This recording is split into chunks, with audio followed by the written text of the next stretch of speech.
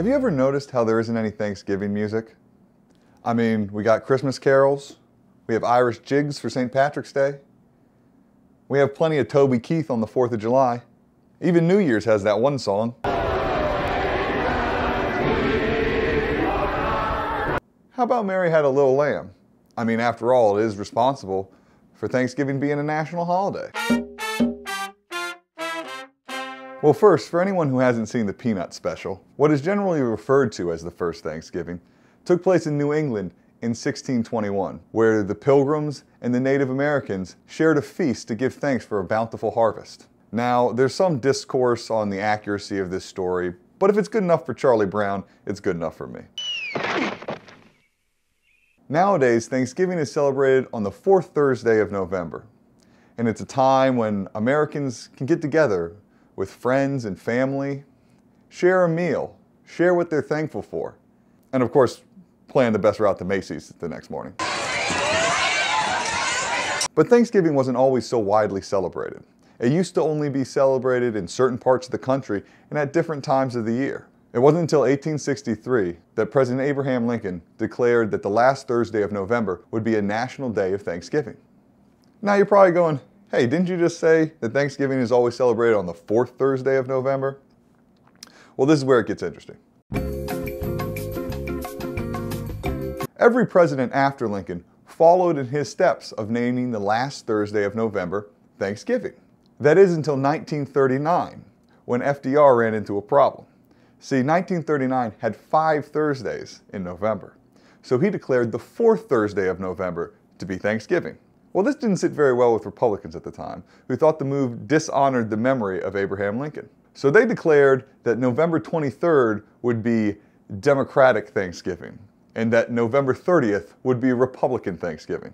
See, don't let cable news get you down. We never got along. In 1940 and 1941, FDR declared that the 3rd Thursday of November would be Thanksgiving. This prompted Congress to act and reach a compromise that all Thanksgivings after 1942 would be celebrated on the 4th Thursday of November. Never let it be said that Congress has never gotten anything done. Now you're probably thinking, hey, that's pretty cool.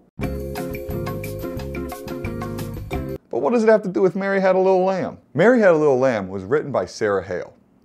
Strangely, it's believed that it's based on the true story of Mary Sawyer, who actually brought her lamb to school one day and caused quite a stir. This one time in 3rd grade, this kid brought his pet turtle to school. Whole day was shot. Hale had grown up in New England, where Thanksgiving was widely celebrated, and she thought it was a very important celebration. She spent nearly 17 years advocating for it to reach national holiday status. Now at the time, the only 2 national holidays were Independence Day and George Washington's birthday, which we now celebrate as President's Day by buying cars.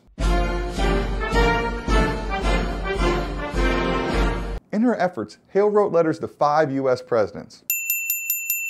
Moved by her plea that a day of Thanksgiving could help unify a nation at war, President Abraham Lincoln declared the first national Thanksgiving. It has seemed to me fit and proper that they should be solemnly, reverently, and gratefully acknowledged, as with one heart and voice, by the whole American people. I do therefore invite my fellow citizens in every part of the United States, and also those at sea and those who sojourn in foreign lands, to set apart and observe the last Thursday of November next as a day of Thanksgiving. It's hard to imagine that Hale's attempts would have garnered much attention if not for her poetry fame. So this year, after the tryptophan's worn off and you're done watching the Lions lose, why not go a-wassailing with that old Thanksgiving classic?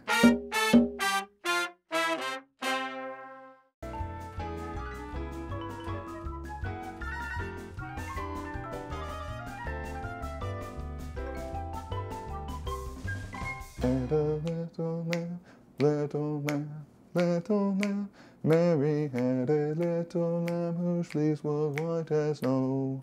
And everywhere that Mary went, that prince was sure to go.